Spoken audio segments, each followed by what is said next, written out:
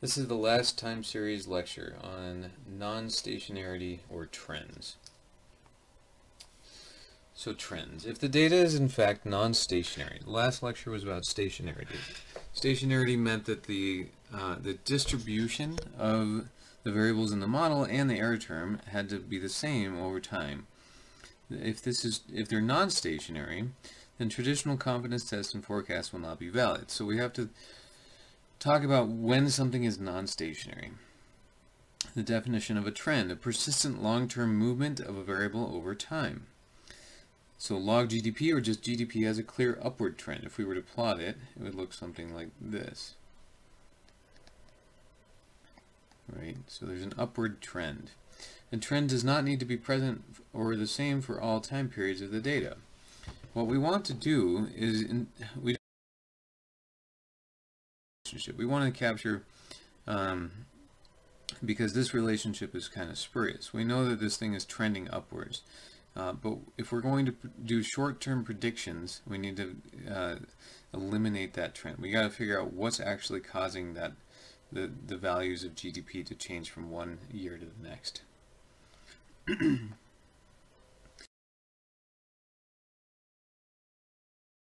Is a non-random function over time.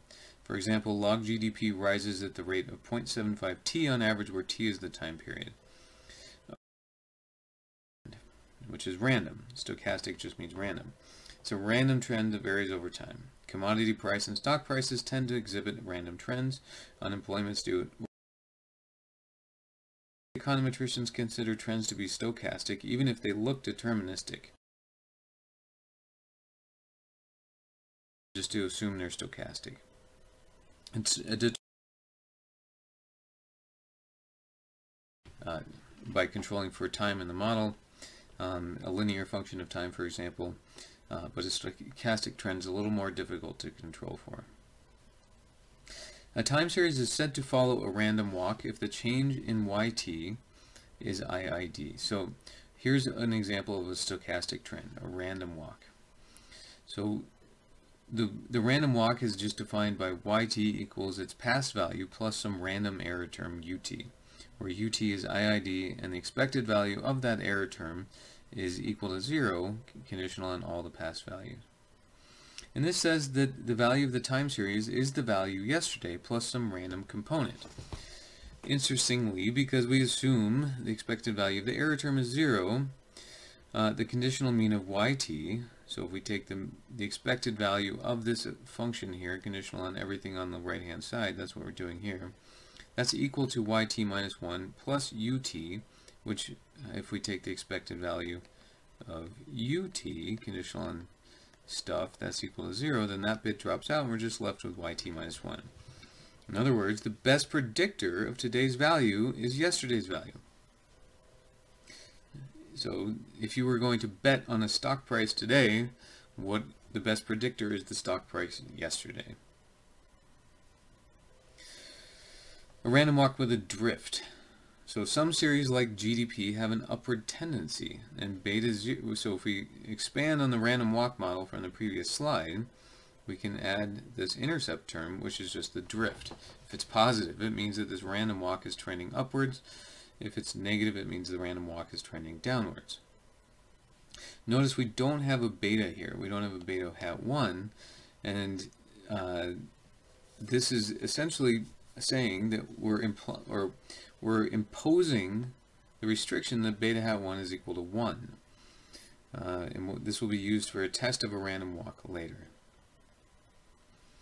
A random walk is non-stationary. The variance of the random walk increases over time, so the distribution of YT changes over time. Remember, stationarity required that the distribution of the YT did not change over time, and we'll show you in just a second that the variance changes over time if there's a random walk. So, example. One way to write this is that since UT is uncorrelated with YT, we can write, or we can take the variance of the, so remember, what's our random walk equation? Let me just write that down again. Oops. I did it again.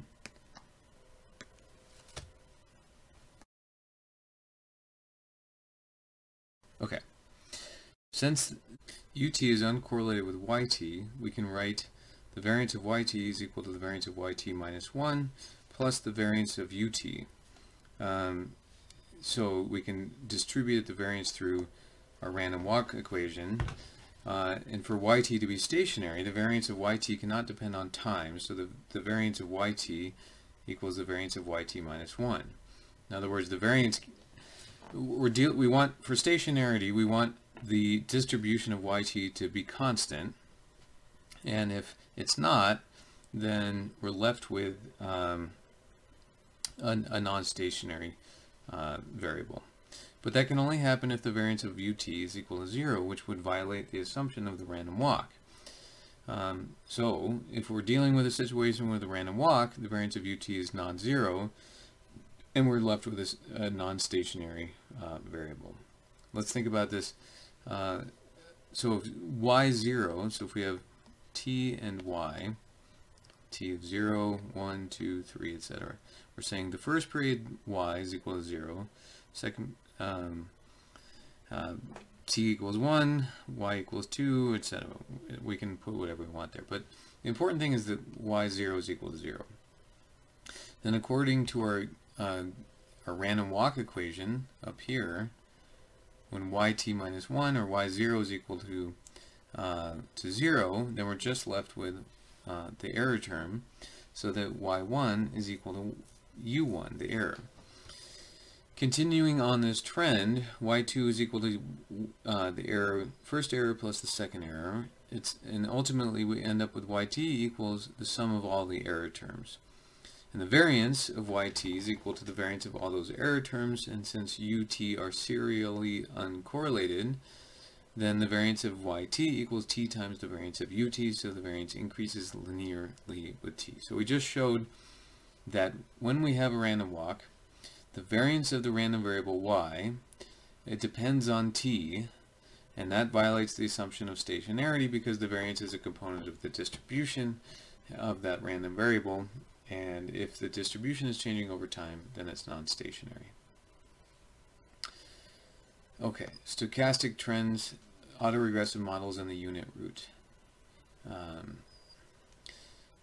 So the random walk is a special case of an AR1 model, an autoregressive model with one lag, a model in which beta 1 is equal to 1. So if beta 1 is equal to 1 in an AR1 model, then yt contains a stochastic trend. It is non-stationary. If, on the other hand, beta 1 is less than 1, or the absolute value of beta 1 is less than 1, and ut is stationary, then the joint distribution of all the yt does not depend on t, so yt is stationary. So we're going to come up with a test to see whether or not beta 1 is equal to 1 or is less than 1. There's an analogous condition for an ARP model, or a model with p lags, which involves the roots of a polynomial in terms of the lags. In particular, the roots must be greater than 1, which is equivalent to the absolute value of the beta being less than 1. If an ARP model has a root that equals 1, the series is said to have a unit root, which means it contains a stochastic trend and is non-stationary. So a stochastic trend and a unit root are the same, they mean the same thing, and they imply non-stationary. And that's something we have to deal with. Problems caused by stochastic trends. So problem 1, the coefficients will be biased. We're violating assumptions of our model. We're violating in particular the stationarity assumption. And if we do that, then the coefficients, of course, are going to be biased, and in this case biased towards 0. But if it will be biased towards 0 if the unit root is ignored because the OLS assumption for the time series models are not valid. Problem 2, the t-stats on the coefficients will have non-normal distributions, which means we can't use normal inference when we are evaluating our t-statistic, or our coefficients. And also, if we're evaluating two time series, like I've drawn here, maybe this is y and this is x, and this is time, and this is time. They're both trending upwards. If we correlate them with one another, then we're getting most likely spurious correlation. So detecting stochastic trends, we can do it informally by computing autocorrelations. If the autocorrelation is small and the time series plot has no apparent trend, then it's unlikely but of course we have a more formal method because we're in an.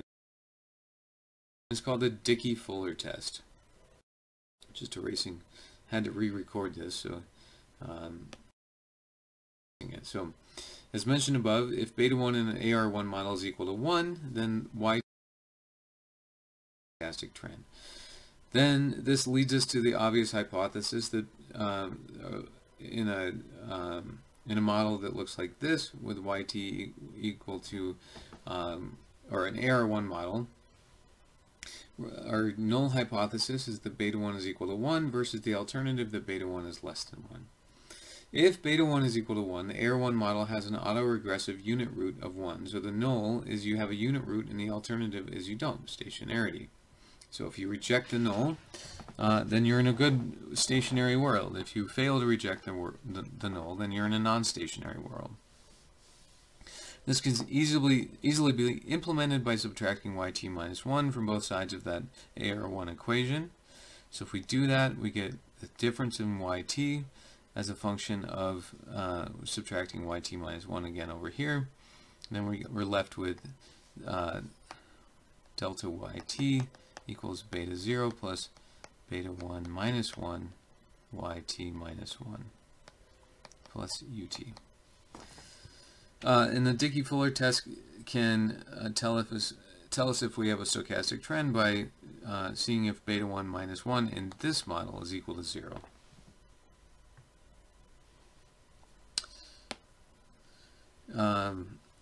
So we can remove a stochastic trend, or how to address a unit root or stochastic trend. We can remove a stochastic trend by estimating the model in first differences.